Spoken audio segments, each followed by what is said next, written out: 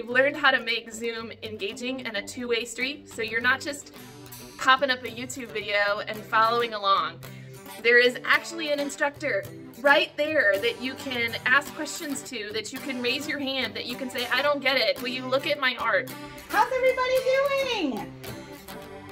Awesome, welcome to class. I don't normally get to see, when she goes to the studio, I don't get to see the process. I don't get to see her think about it and be creative like that. I just see the final product. And so it's really fun for me to see the process. They are very fun.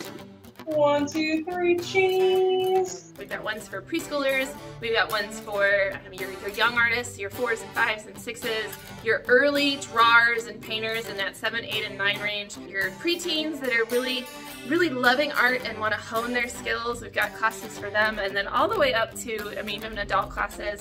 Where my kids have been with you guys for quite some years and love the way you go about teaching things. You have the same topic, but everybody has their own finished and different project using those lessons. And so that's what I really like. Not everybody has the same painting at the end. Highly, highly recommend you guys. Love you guys. She has 2 surfaces. There's one for her face and one for the art. And we can see what to draw on the art surface. Step away from everything and just do something for me and something that I like to do and wish I could do more of. And scheduling a time is really helpful. So there's all these classes, and you only have to go to one hub to find them all. She will figure it out from the email because she gets into my email and she does everything herself at this point. She's done enough of them. I know with the ink doodles, the first class that I took, we were drawing like the United States. Just the way she explained it. It really is really fun to see her use her imagination and come up with things all on her own. So it's been really fun. Lots of fun. I feel like there is a number of things we can do. We can raise hands and participate, and we can ask our question in the chat. It's very fun. You get to use a lot of materials sometimes. Do you guys know your rainbow order? Who can tell me the rainbow order? Let me see a hand in the air. Do you look forward to art classes? Yeah, she does. You can talk to them privately. Everyone doesn't have to hear you.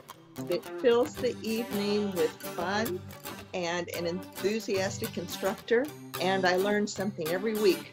Because the pricing's so amazing, when there is something that we don't have, like we had to go get some clear glue for today's class.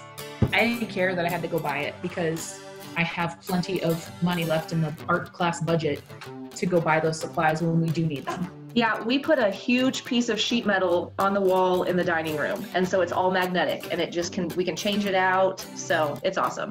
We've been playing with modeling clay, and I just made this snowman yesterday. He's wearing a purple mask. She just made it really fun. It's the best thing that's come out of the pandemic. Right here at the kitchen table. Maisie does the cleanup. She is in charge of it. You get to do things at home, online, and you get to do stuff with your family and friends. That's me, and that's my best friend, Kaylin. I taped our hands together. Here's the artwork that we did in that class. And then we make an rectangle. It's my gallery. I think I also liked this.